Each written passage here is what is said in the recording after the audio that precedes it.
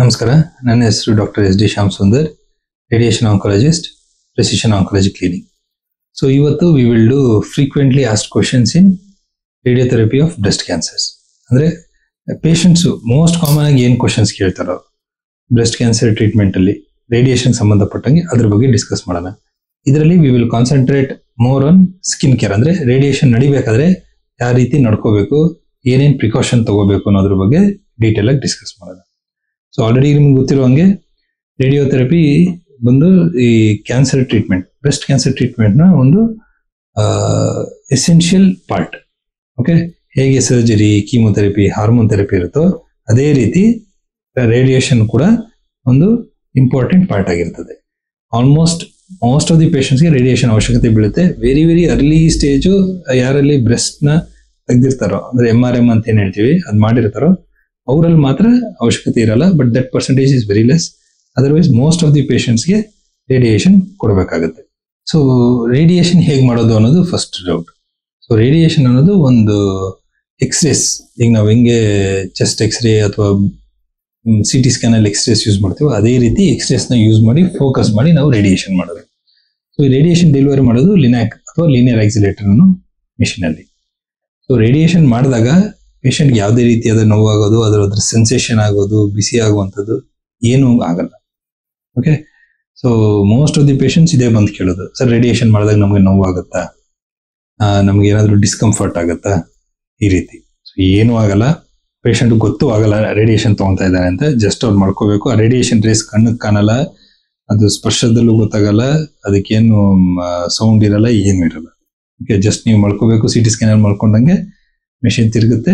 It will be 10 to 15 minutes maximum treatment ತಗೊಂಡು ಬರೋದು ಅಷ್ಟೇ.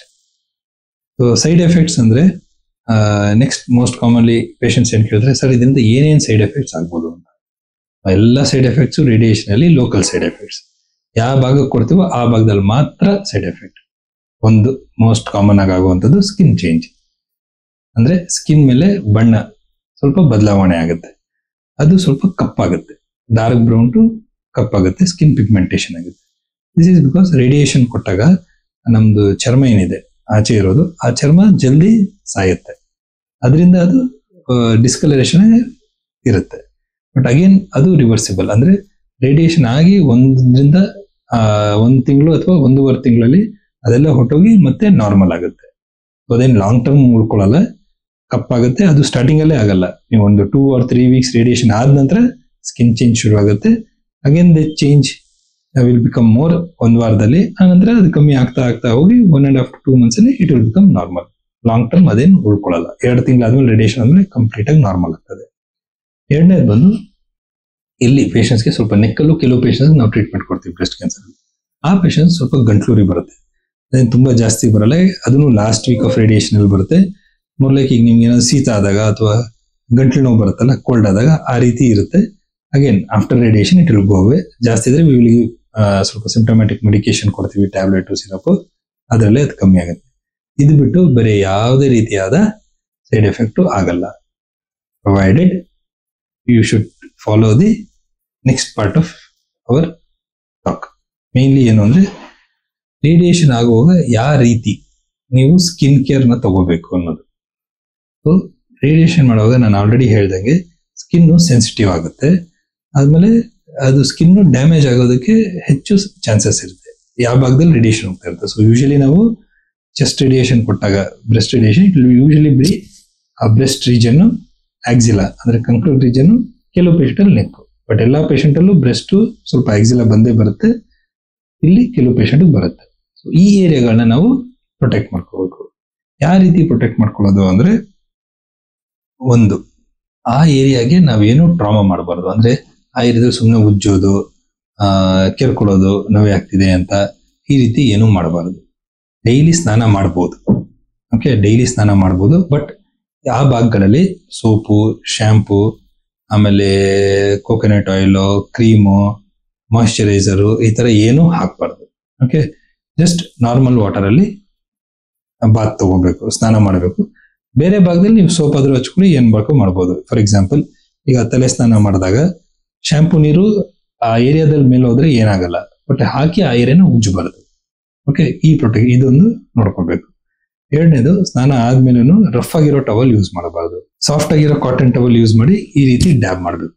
ಉಜ್ಜಬಾರ್ದು, ಡ್ಯಾಬ್ ಮಾಡಬೇಕು. ಸೊ ದಟ್ ಸ್ಕಿನ್ ನಾವು ಡ್ಯಾಮೇಜ್ ಮಾಡಬಾರ್ದು. ಆಯ್ತಾ? ಇದು ಎರಡನೇದು. ಮೂರನೇದು ಬಂದು, ಆದಷ್ಟು ಈ ಏರಿಯಾನ ನಾವು ಡ್ರೈ ಇರಬೇಕು.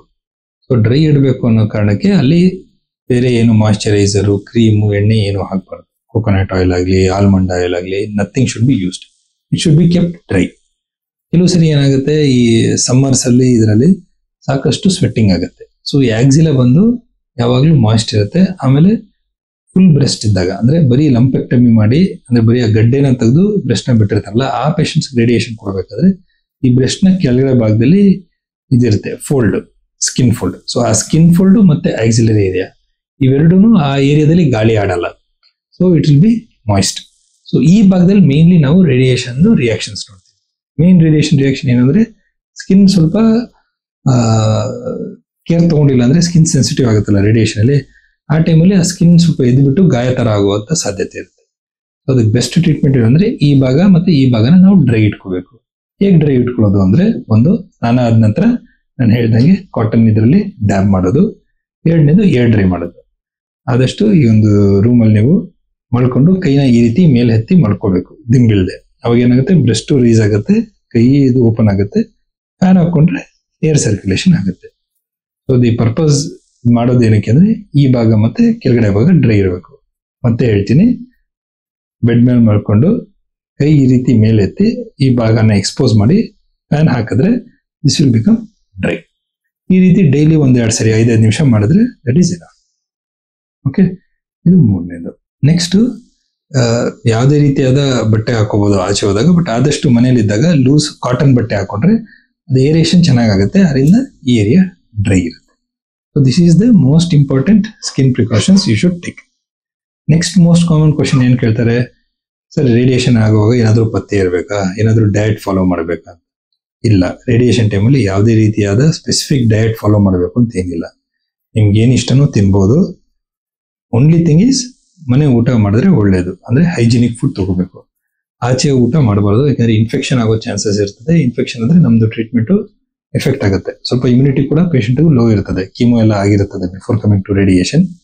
ಆದ್ರಿಂದ immunity will be low. Unnecessary ಆಚೆ ಫುಡ್ ಎಲ್ಲ ತಿಂದು ಇನ್ಫೆಕ್ಷನ್ ಮಾಡ್ಕೋಬಾರ್ದು. ಸೊ ಮನೆ ಊಟ ಎಲ್ಲಾನು ತಿನ್ಬೋದು. ಪ್ರಿಫರಬಲಿ ಪ್ಲೆಂಟಿ ಆಫ್ ಫ್ಲೂಯಿಡ್ಸ್, ನೀರು, ಮಜ್ಜಿಗೆ, ಮೊಸರು, ಎಳ್ನೀರು, ಈ ತರದ್ದು ಧಾರಾಳವಾಗಿ ತಗೊಳ್ಳಿ. Okay, protein rich food. Non veg ತಗೊಳಂಗಿದ್ರೆ egg, non veg ತಗೋಬಹುದು. ವೆಜ್ ಆದ್ರೆ ಸೊಪ್ಪಿನ ಪಲ್ಯ ಎಲ್ಲಾನು. ಆದಷ್ಟು fresh food, home cooked food, hygienic food ತಗೊಂಡ್ರೆ ಒಳ್ಳೇದು. ನೆಕ್ಸ್ಟ್ ಕ್ವಶನ್ ಏನು ಅಂದ್ರೆ, ಈಗ ರೇಡಿಯೇಷನ್ ಆಗ್ತಾ ಇದೆ, ನಾನು ಆಚೆ ವಾಕಿಂಗ್ ಮಾಡ್ಬೋದಾ, ಸಂಜೆ ದೇವಸ್ಥಾನಕ್ಕೆ ಹೋಗ್ಬೋದಾ, ಇವೆಲ್ಲ ಬರುತ್ತೆ. ಸೊ ಖಂಡಿತವಾಗ್ಲೂ ಹೋಗ್ಬೋದು. ತುಂಬಾ ಆಯಾಸ ಮಾಡ್ಕೊಂಡು ಹೋಗ್ಬೇಡಿ. ಈಗ ಫಾರ್ ಎಕ್ಸಾಂಪಲ್ ನೀವು ಒಂದು 20 ನಿಮಿಷ ವಾಕ್ ಮಾಡ್ಬೋದು ಅಂದ್ರೆ ಒಂದು 15 ಮಿನಿಟ್ಸ್ ವಾಕ್ ಮಾಡಿ. ತುಂಬಾ ವಾಕ್ ಮಾಡಿ ಆಯಾಸ ಮಾಡ್ಕೋಬೇಡಿ. ಹೌದು, ಸಂಜೆ ಎಲ್ಲಾದ್ರೂ ದೇವಸ್ಥಾನಕ್ಕೆ ಹೋಗ್ಬೇಕಾ, ಹೋಗಿ ಬನ್ನಿ, ನೋ ಪ್ರಾಬ್ಲಮ್, ಅದೇನು ರಿಸ್ಟ್ರಿಕ್ಷನ್ ಇರಲ್ಲ. ಆದ್ರೆ ಆಚೆ ಹೋದಾಗ ಆಚೆ ಏನು ಊಟ ಮಾಡಬೇಡಿ, ಏನು ನೀರು ಕುಡಿಬೇಡಿ, ಜಸ್ಟ್ ಟು ಅವಾಯ್ಡ್ ಇನ್ಫೆಕ್ಷನ್. ಈಗ ತುಂಬಾ ಜನ ಸೇರಿದ್ರೆ ಅಲ್ಲಿ ಸ್ವಲ್ಪ ಅವಾಯ್ಡ್ ಮಾಡಿ. ಯಾಕಂದ್ರೆ ಯಾರಾದ್ರೂ ಕೆಮ್ಮಿದ್ರು, ಅನ್ನೆಸೆಸರಿಲಿ ನಿಮಗೆ ಕೋಲ್ಡ್ ಆಯ್ತು ಅಥವಾ ಕಾಫ್ ಆಯ್ತು, ಮತ್ತೊಂದಾಯ್ತು, ಆ ರಿಸ್ಕ್ ಬೇಡ ಅನ್ನೋ ಕಾರಣಕ್ಕೆ avoid crowded places. Open places ಅಲ್ಲಿ ಧಾರಾಳವಾಗಿ ಹೋಗ್ಬನ್ನಿ, ಬಟ್ ಸ್ಟ್ರೈನ್ ಮಾಡ್ಕೊಂಬಿಡಿ ಅಷ್ಟೇ. ನಿಮ್ಮ ಲಿಮಿಟ್ಸ್ ಒಳಗಡೆ ನೀವು ಎಕ್ಸಸೈಸ್ ಮಾಡಬಹುದು. ನೆಕ್ಸ್ಟ್ ಬಂದು, ಜಿಮ್ ಹೋಗ್ಬೋದಾ ಅಂತಾನು ಕೆಲವರು ಕೇಳ್ತಾರೆ. ಪ್ರಿಫರಬಲಿ ಡ್ಯೂರಿಂಗ್ ರೇಡಿಯೇಷನ್ ನಮ್ಮ ಅಡ್ವೈಸ್ ಏನಿರುತ್ತೆ ಅಂದ್ರೆ, ತುಂಬಾ ಸ್ಟ್ರೇನಿಯಸ್ ಆಕ್ಟಿವಿಟಿ ಮಾಡೋದೇನು ಅವಶ್ಯಕತೆ ಇಲ್ಲ. ಸೊ ಪ್ರಿಫರಬಲಿ ಜಿಮ್ಮು, ಆಮೇಲೆ ಹೆವಿ ಏರೋಬಿಕ್ಸು, ರನ್ನಿಂಗು ಇವೆಲ್ಲ ಬೇಡ. You can do walking, light yoga, light breathing exercises, stretching exercises, ಈ ಥರದ್ದು ಮಾಡ್ಬೋದು. ತುಂಬಾ ಸ್ಟ್ರೇನಿಯಸ್ ಆಗುವಂಥದ್ದು ಜಿಮ್ಮು, ರನ್ನಿಂಗು ಇದೆಲ್ಲ ಅವಾಯ್ಡ್ ಮಾಡೋದು better. Next most common question, sir ಈಗ ನಾನು ರೇಡಿಯೇಷನ್ ತಗೋತಾ ಇದ್ದೀನಿ, ಮನೇಲಿರೋರು ಏನಾದರೂ ಪ್ರಿಕಾಷನ್ ತಗೋಬೇಕಾ ಅಂದ್ರೆ ಏನೂ ಇಲ್ಲ. ಈಗ ನಿಮ್ಗೆ ರೇಡಿಯೇಷನ್ ಕೊಡೋದು, ಅಲ್ಲೇ ರೇಡಿಯೇಷನ್ ಹೋಗುತ್ತೆ, ಅದೇ ನಿಮ್ ಜೊತೆ ಮನೆಗೆ ಬರಲ್ಲ. ಸೊ ಮನೆಯಲ್ಲಿ ಬೇರೆ, ಈಗ ಮಗ ಇರ್ಬೋದು, ಮಗಳಿರ್ಬೋದು, ವೈಫ್ ಇರ್ಬೋದು, ಚಿಕ್ಕ ಮಕ್ಳು ಇರ್ಬೋದು, ಯಾರಿಗೂ ಏನೂ ತೊಂದರೆ ಇಲ್ಲ.